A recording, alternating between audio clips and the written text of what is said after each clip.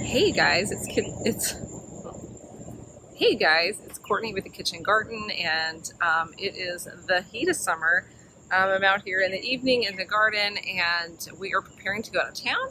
So what every gardener has to worry about when they're going out of town, and that's watering. So I'm going to show you guys what I'm going to do to set up my garden area for gardening areas, I should say, for watering while we're out of town.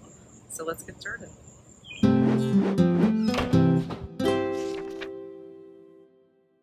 Okay, so normally for watering, I rely on my garden grids by Garden in Minutes. I love those things. If you're looking for a really easy solution for watering, I highly recommend it. Here in the garden, normally I've got a snap-in hose, and I move that from bed to bed as I need to water. It's really not a big deal, and I love the snap-in feature. I just don't have, my beds are far enough apart that I don't have them connected by a hose because I'd be tripping on it all the time. I have several beds connected and they get watered together, but I can't water everything at the same time with the current system I have. So when I go on vacation, I go a little old school and I use sprinklers. So sprinklers are primarily what I use when I go on vacation. You know, it's totally fine. As my grandparents used, their garden always turned out great. So there's that. Okay, so what am I using to water my beds at the same time with sprinklers? I got an Orbit, see it right here, timer. This is just one outlet. They do come with two, and I've got these linked below. I came across these because I went down to my parents' house. If you know anything, if you've heard me talk about my parents, my dad has a huge garden, and also random pots of plants and things on the porch and stuff like that. So he had one of these and just the one outlet, and he actually hooked the splitter up to the one outlet. So that's actually what I'm going to do. I have two hoses, one that runs out to the back row garden and one that will be here in the raised bed garden area.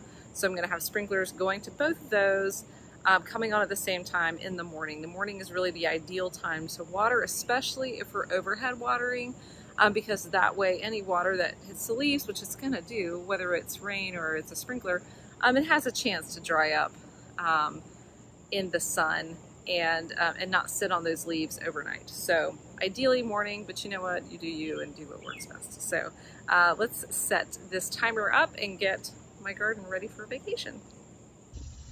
Okay, so the first thing that I'm going to do is to go ahead and set the clock, okay? So you want to set whatever time of day it is where you are. So let me come to set the clock. This is where Kevin to Watch comes in super handy, 6:45 p.m.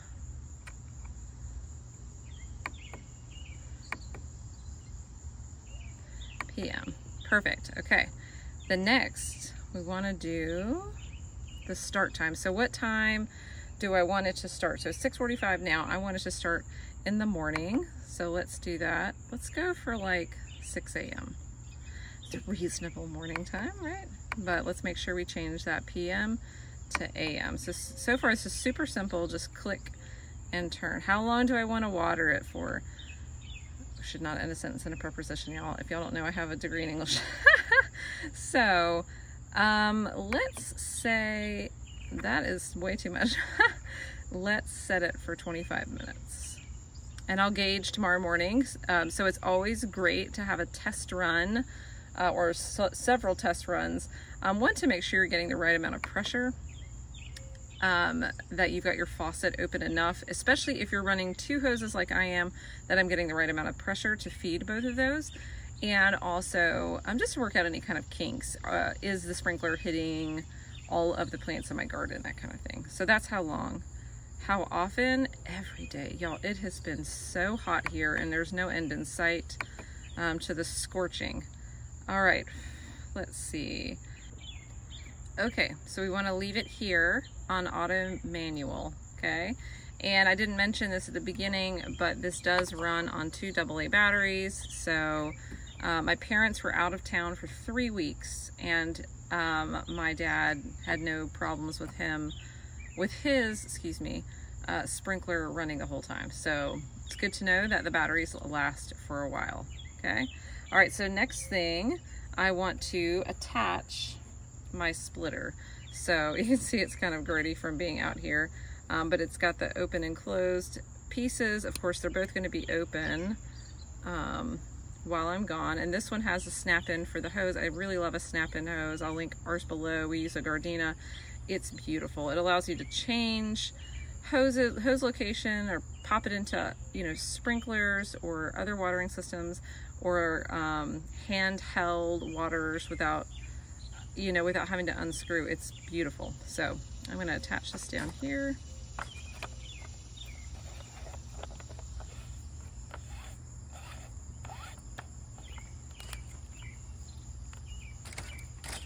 Double check that the threads are going, it seems a little off. Let's make sure. We want to make sure it's flush because we don't have time to be leaking, to have water leaking everywhere.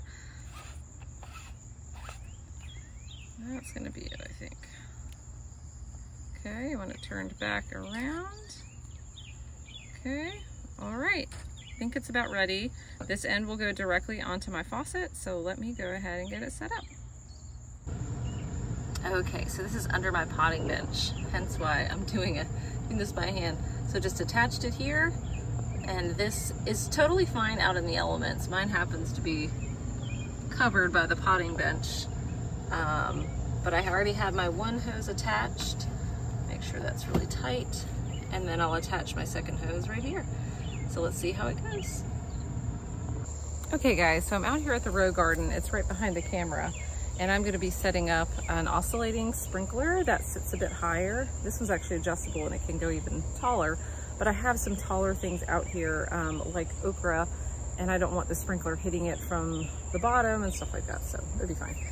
It's got a standard port on there for a regular garden hose, but this is a garden hose that I have added the snap-in piece to the end of to make it a snap-in hose.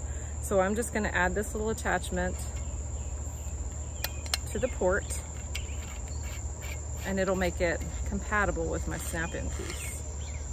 Okay, so this type of sprinkler just sits down in the ground. So it's got this great little foot plate so you can push it right down into the soil, and we should be good to go. Let's do it.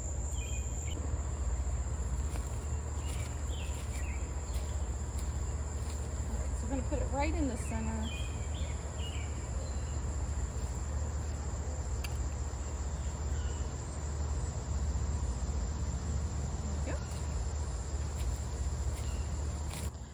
So you got a lot of tomatoes ripening up.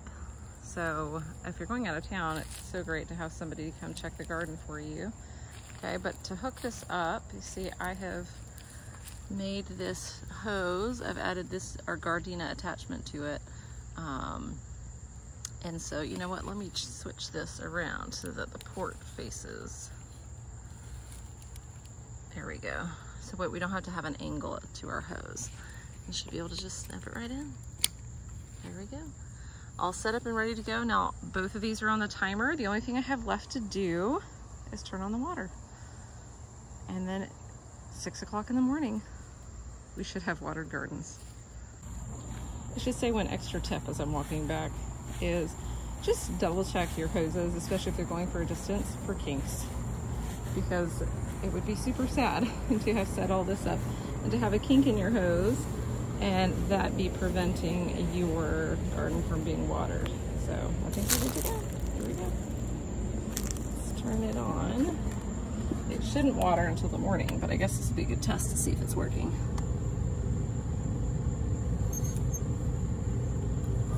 So I'm gonna give it full flow because we got 2 sprinklers with a long way to travel. Feel the sprinkler. So they haven't filled up yet, which means that it's stopping the water at the top and not letting it through. Okay, so our garden way out there, and then this garden, we'll check it at 6, see if it works.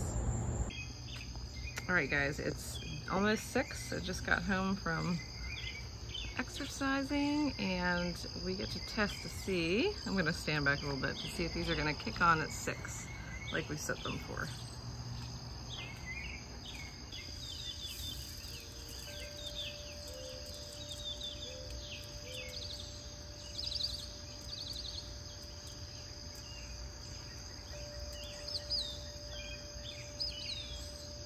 It definitely came on. You see the one in the back garden spinning as well. Although I need to adjust this front one.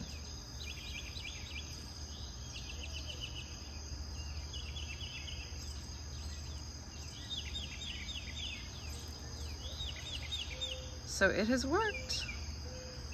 I think the flow is a little weak for this one, so I may just have to stand that sprinkler up. But very pleased overall with how it's done. Just a little bit of adjustments. They both came on perfectly. We'll test again tomorrow. Oh, kicking up. And go from there. So yeah, success on that orbit timer for watering while we're out of town. Great. Hey guys, so we're back from vacation and the watering system worked like a champ. And I know that because my brother actually ended up staying at our house. So it was perfect and watered every day. Definitely a very inexpensive option to get your garden watered while you're out of town. So I can't recommend it enough. 5 stars. All right, guys. Thanks so much for tuning in.